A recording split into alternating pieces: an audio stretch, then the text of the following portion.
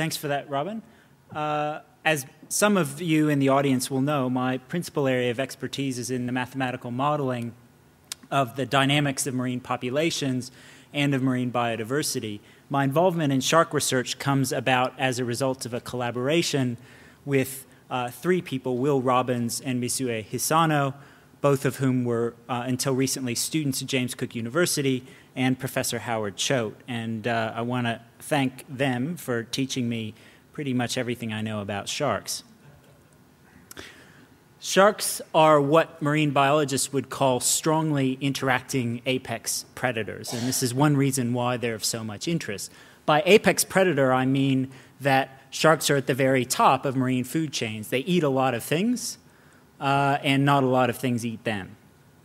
By strongly interacting, I mean that sharks are connected to a large number of different elements in marine food webs, and pound for pound, they have very large effects on those species to which they're linked. So if you imagine a marine food web, like the food web of a Caribbean coral reef, as a bunch of bubbles, each of which represents a species, and a bunch of arrows connecting all those bubbles together. So each arrow, say, connects a species with something that it eats.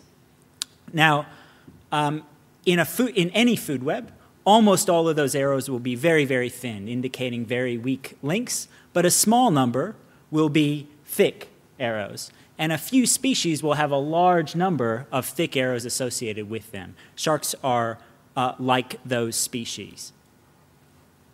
Another reason why marine biologists are interested in sharks is that they have characteristics that make them particularly susceptible to population depletion, to overexploitation. Now, most fishes that aren't sharks have got some characteristics that make them more resilient to overfishing. They sometimes mature relatively early in life, maybe at age 5 or 6 for a fish that lives 40 years or more. They tend to produce large numbers of eggs at a time, thousands or even millions of eggs, which they release into the water and are fertilized and develop in the water. An advantage of releasing those eggs in the water is that if a reproductive event fails, well, they simply can produce a new batch of eggs, which they can release the next year or even potentially the next full moon. Sharks are not like this at all. They typically mature very late in life. Gray reef sharks, for example, live for 20 years and aren't reproductively mature until they're 10, halfway through their lives already. Small-bodied sharks, like reef sharks, tend to have small litter sizes. So again, gray and white-tip reef sharks on the Great Barrier Reef will typically produce litters of 1 to a few pups. And they release those offspring live. They're also pregnant for a long time because they give birth to live young. So a reef shark, again, will be pregnant for about a year before it gives birth. So it only reproduces every other year. Now, these characteristics make sharks comparatively unable to recover quickly from reductions in population size due to things like overfishing relative to many other fishes that are targeted in marine fisheries. Their reproductive biology, if you will, is much more like that of a marine mammal, a whale or a dolphin, or even people, for that matter, compared to most other fishes. Now, that's of concern because fishing pressures on sharks are increasing. Globally, the reported catch of shark has more than tripled just since 1950. Now, that's the legally reported catch of sharks. There's also a substantial illegal trade in sharks, mainly resulting from the high value that shark fins have on the international market. Some scientists did something really innovative, and they actually quantified how much shark fin was being sold on the international market, and they then back-calculated how many sharks needed to be caught to supply those fins. What they found was pretty alarming. They found that the total catch of shark worldwide is probably at least 4 times higher than the legal catch. In other words, the illegal shark fishery worldwide is probably 3 times bigger than the legal one. Now, not surprisingly, estimates of population trends for many shark fisheries around the world report very steep declines, some estimates as high as 90 to 95% decreases in abundance since records first became available. Okay, what about closer to home? Australia is relatively sparsely populated, and we have a comparatively well-developed management structure compared to many countries in the world. Well, in the waters in and around the Great Barrier Reef on the east coast of Queensland, the reported catch of sharks has more than tripled just in the 10 years from 1994 to 2003. Now, the report that provides these data also has a particularly disturbing sentence in it. That sentence is this: direct estimates of longevity, reproductive rate, and natural mortality rate were not available for most species. Now, as someone who models population dynamics, this is extremely worrying because, of course, a sustainable harvest is sustainable because individuals are removed from the population by fishing at a rate that's equal to the population's capacity to replenish itself. That capacity for replenishment depends on birth rates, longevity, and mortality rates. If we don't know what that capacity for replenishment is, we cannot know what a sustainable harvest rate might be. Well, in that context, my collaborators and I became interested in the status of coral reef sharks in particular, and Will Robbins, as part of his PhD, began collecting extensive data on the status of white-tip and grey reef sharks on the Great Barrier Reef. Now, these guys are of interest because they are also subject to fishing pressures. Part of that pressure is due to bycatch in the reef line fishery. That is, when people go fishing for coral trout or red-throat emperor, they'll often catch reef sharks instead, and that's partly because sharks are aggressive top predators and they attack bait.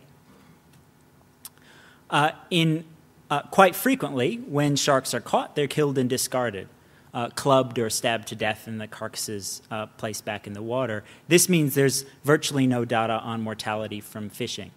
I think we also need to at least consider the possibility that there's illegal shark finning happening on the Great Barrier Reef.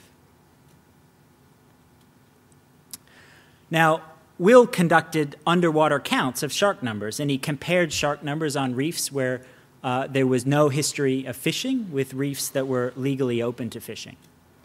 And he found that white-tip reef sharks, their abundances were only 20%, one-fifth of the abundances on unfished reefs.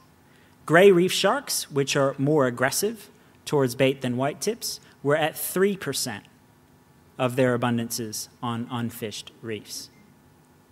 Now, that tells us where sharks are. Where are they going? Well, Will also collected data on growth, mortality, reproduction, and survival of sharks. And Mizue Hisano, as part of an honors project with me, used mathematical models to project future population trends. What she found was that white-tip reef sharks were declining at a rate of about 7% per year, and gray reef sharks 15% per year. Now, I just want to hammer home exactly how steep those declines are. Okay, if we consider white-tip reef sharks, currently 20% of their natural abundances. In 10 years, that halves to 10% at a 7% per year decline. Less than 20 years, they're at 5% of their natural abundances. And less than 40 years, 1% of their natural abundances. Gray reef sharks are currently already at just 3% of their natural abundances. At 15% a year, in less than 8 years, they're at 1% of natural abundances. In 2 decades, 1/10 of 1%. That's about 1 shark per 1,000 hectares of reef, or 1 shark per 10 square kilometers. And remember, these guys do have to find mates to reproduce. And it goes on from there. Now, I want to emphasize that these 2 lines of evidence, the abundances and the population trends, are based on completely independent data sets, and they tell exactly the same story. And Howard Choate, tomorrow, when he talks about sharks, I believe will show you that there's a consistent story emerging throughout the Indo-Pacific region for this.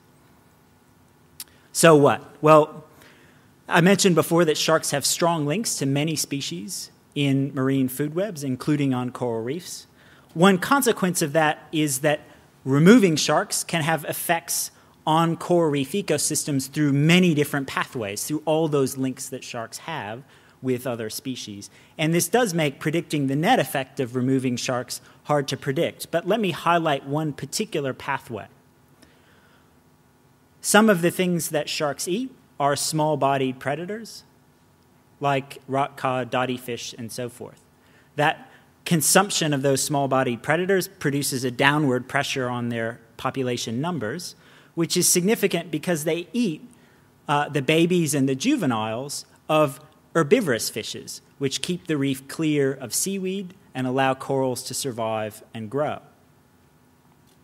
Removing sharks removes that predation pressure, that consumption pressure from those small-bodied predators, which reduces the downward pressure on their abundances, and through that pathway potentially increases the extent to which they limit the survival of juvenile herbivores. That reduces rates of herbivory and can potentially reduce the reef's resilience to transitions to seaweed-dominated states.